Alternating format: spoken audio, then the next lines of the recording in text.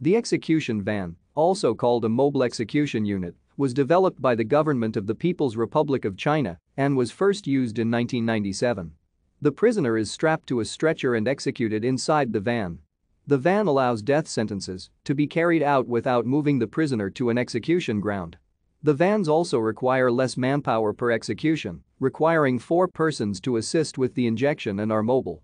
The PRC states that the vans are more humane than previous forms of execution. Human rights groups predict that the execution rate in China will increase because of mobile capital punishment. Historically, Chinese executions have been carried out by shooting, although the state is attempting to shift toward lethal injections.